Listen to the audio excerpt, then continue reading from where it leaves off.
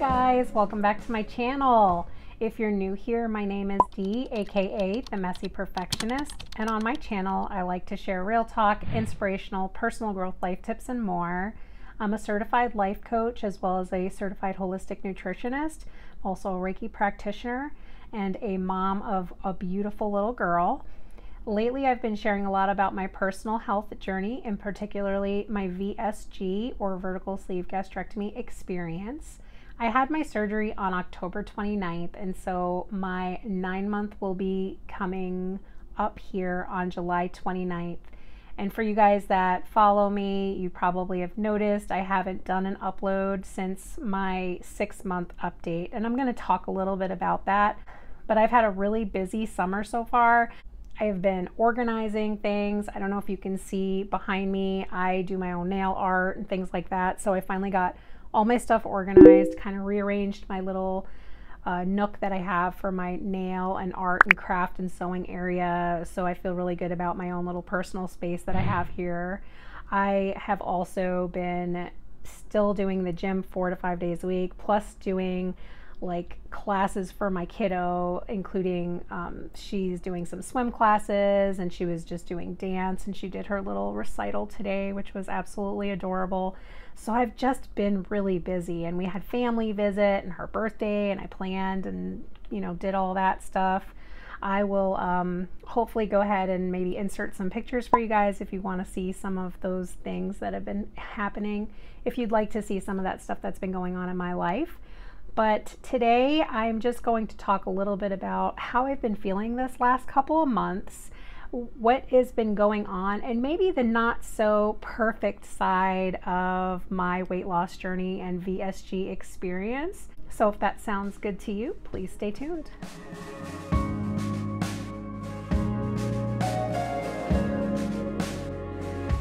So in addition to all of the wonderful, busy craziness that I've had so far this summer and not had time to do an upload and organizing and all that stuff, part of the reason that I have not also done an update is because I felt very stuck in the last month and a half in my weight loss journey. And I didn't know what to talk about. And I also started feeling like I was a failure, because the fact of the matter is I have not lost any weight in the last month and a half. Now I have lost a little bit of weight in the last couple of weeks, but that'll be part of my 9-month post-op update that I upload in a few weeks here. So excluding that, I really didn't lose a lot in inches. I really wasn't watching the scale go down. And I realized that it kind of triggered some old emotional baggage that I thought that I was really past and thought I was through. And I talked to my best friend about it, and I said, I just feel like a failure. I feel like I've gone through all this, I had the surgery, and this is it. I haven't lost any more weight, and I don't know what to say to my followers and to vlog about it. And she said, just be real. And she's right, because a lot of people that are posting their experience with VSG are the people that have lost over 100 pounds or more. A lot of people are sharing their perfect experience with it. Not everybody. There are a few people that really go into kind of all the emotional baggage that they've been dealing with in their health experience. But I know when I was researching, I was just feeling a lot of positive vibes only. And it's not all sunshine and rainbows. You are going to have your plateaus. You are going to have your weight loss stalls. And you're also going to have your old triggers come up, or you can have your old triggers come up. And for me, because I've struggled my whole life with weight loss, with past eating disorders, with low self-esteem when I was growing up, feeling like I was completely inadequate and not worthy because I was the big girl. And I'm writing about a lot of this stuff. So as beautiful as that experience is in writing, and I love doing it, it brings some of that old stuff up that you think is kind of gone through. And I know I've said this in the past, but I need to take my own advice. Even when we think we're through something, as it comes up again, there's still some work to be done around that. And I'm also part of a group through Rally. It's called Real Appeal, and it is a kind of weight loss lifestyle support program that my insurance offered through no cost to me. So I took advantage of it, and part of it is you have you can have one-on-one coaching sessions, and you can have you have group sessions. In the beginning it's weekly, and then it goes to every 4 weeks for kind of maintenance, and they really address like not just healthful eating habits, like truly healthful eating habits, but also kind of the emotional stuff. And what keeps coming up for me is I'm still really attached to the scale and the number on the scale. And I'm very ashamed to say that, because I'm the first one to say the number on the scale doesn't really matter. It can be an indicator of your health, but it is not the tell-all. It is not. I have been in the past 300 pounds and had great blood sugar, great cholesterol, good blood pressure, all those things, because I was eating healthfully and I was moving my body and I was doing those things, and they were good. And your labs are going to be a much better indicator of your health rather than that number that comes up on your digital scale, or if you got an old-fashioned one, a little dial scale. But even knowing this and even expressing this to other folks, I realized I was still having an issue with that. And so what did I do? I went from weighing weekly to daily again, which is a terrible thing to do. Yeah, it really is. It has its purpose in certain scenarios where it can be a source of useful information. Say you want to tell if you have some food sensitivity issues to, like in regards to retaining some water, it can be really helpful to learn what those triggers can be. For an example, I love peanuts and peanut butter, and obviously that's a high calorie food, but if I have peanuts or peanut butter, typically the scale would go up the next morning. It would be up like 4 pounds. Obviously I didn't gain 4 pounds overnight, but that's an inflammatory, response to your system. So when I was learning more about my body in regards to what foods are good for me and bad for me, it was helpful in that way, like when I did HCG. But it's not something that is helpful now after having vertical sleeve gastrectomy surgery. And I've been told time and time again by my coach at Rally, by my dietitian, to stop doing that. And my dietitian has gone as far as saying to throw the scale out. And I have not done that. My coach said to put it in the garage, put it out of the way. I have not done that. That is some crazy information for me. And I feel embarrassed about it. I feel like I failed in some way. I felt like I failed in some way because my weight loss stopped. And I know all these things, like my thyroid's been crazy, my hormones have been crazy. My weight loss pretty much stopped after they took me off of my thyroid medication, even though I'm still feeling hypothyroid symptoms. Also, I'm 42 years old. I'm starting to go through perimenopause, so I've got all those kind of hormonal type things happening. And I just realized that I needed to do some work around these triggers. So I needed to give myself some space from vlogging, from thinking about what I could put together that would be helpful tips and just kind of recenter and take care of me a little bit, and how I can be more gentle with myself and start refocusing again on my wins. I have lost over 70 pounds. And like I said, I'll go through the details, and my 9-month post-op update is like I have been with inches lost and all that stuff. But I started having severe anxiety when I knew I needed to have my follow-up with my surgeon's office. And let me just say, they are really nice over there. Everybody's really great. My surgeon is wonderful. He's very funny. He's very personable. The dietitian, the front office staff, the back office staff, everybody, it's a non-judgmental zone.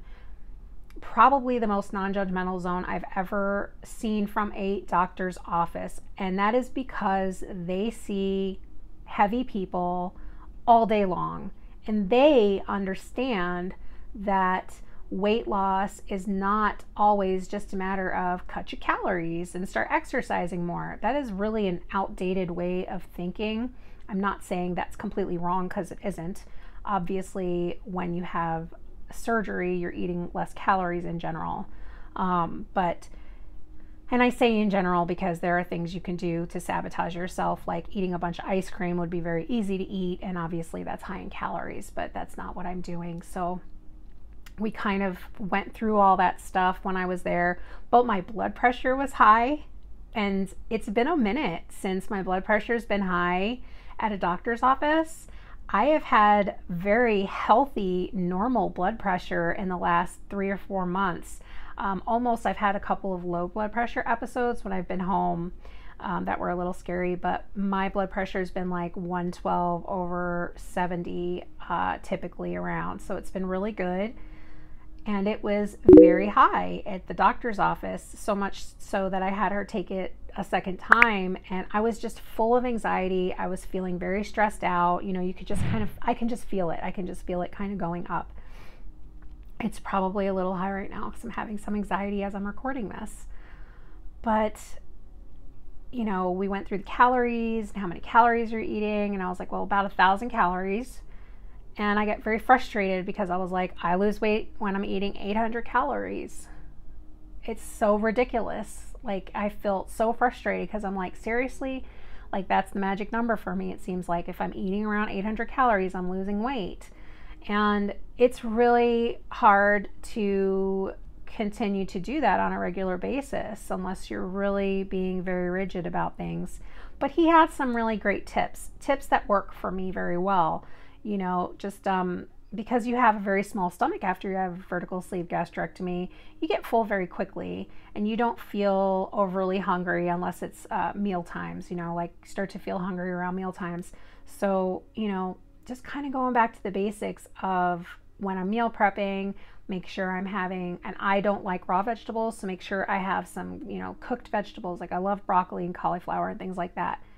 So I just kind of went back to doing that and having those. So, you know, making sure I'm having that with some protein instead of, say, like an English muffin with my egg for my lunch, doing the broccoli with the egg so that I'm feeling satiated.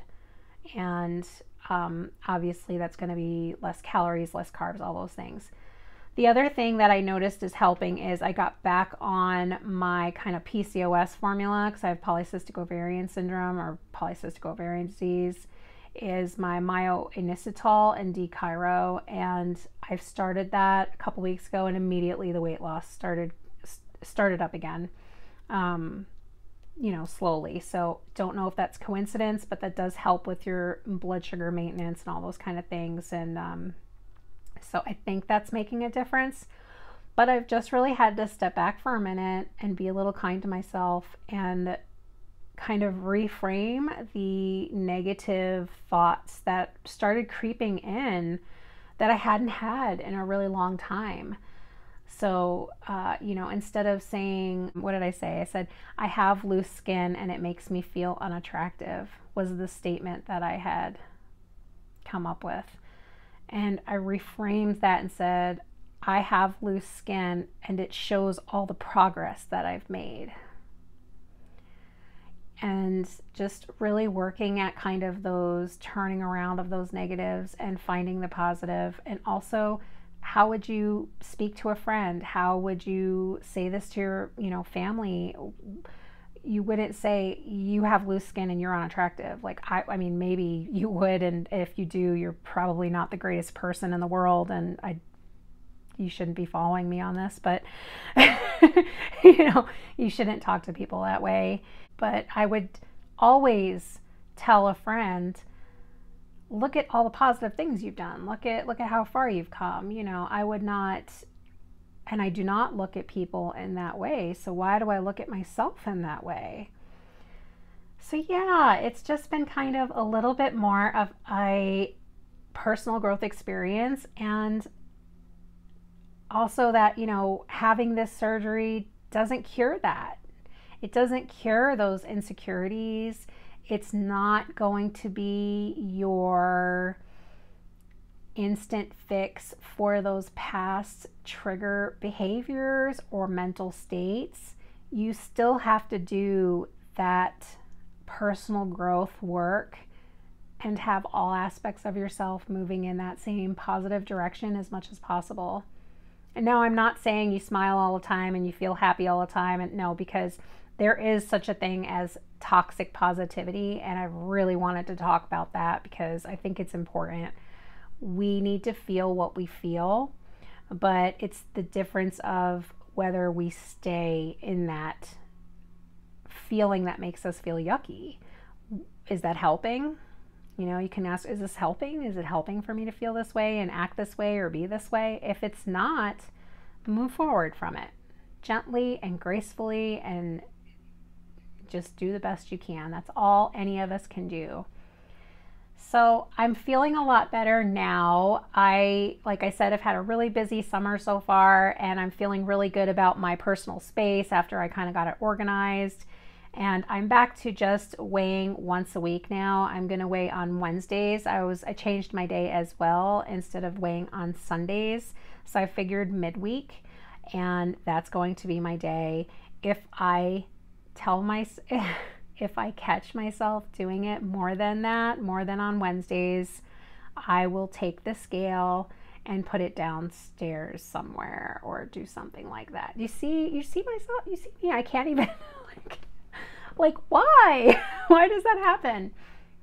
It's such an unimportant thing, and all I can do is do the best that I can. I'm working out all the time. I'm getting stronger for sure. I mean, I have my physical limitations, and I'll talk a little bit more about that in the next update for my 9-month post-op. But I mean, I have a lot of things that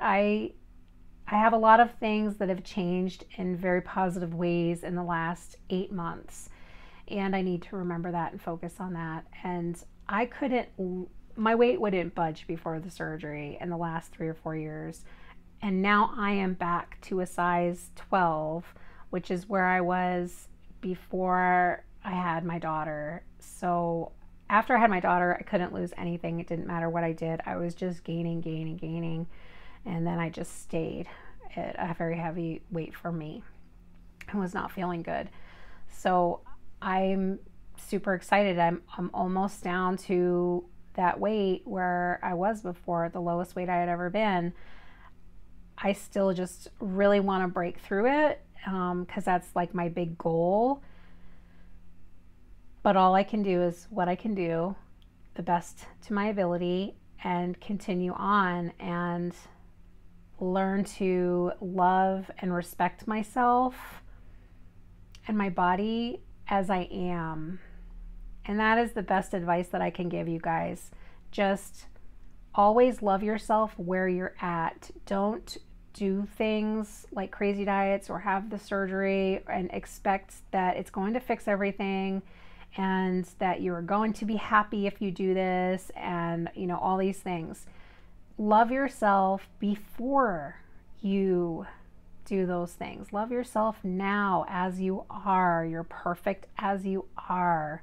You're worthy of love as you are.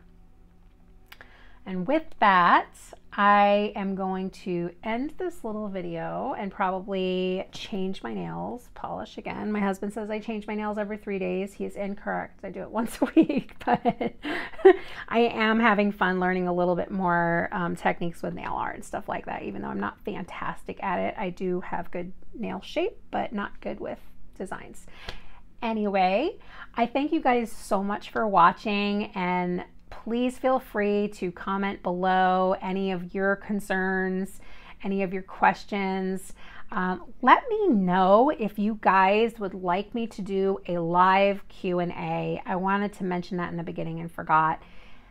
If you do, let me know what day and time might work good for you. Would a Wednesday evening work better, or would a Saturday evening work better?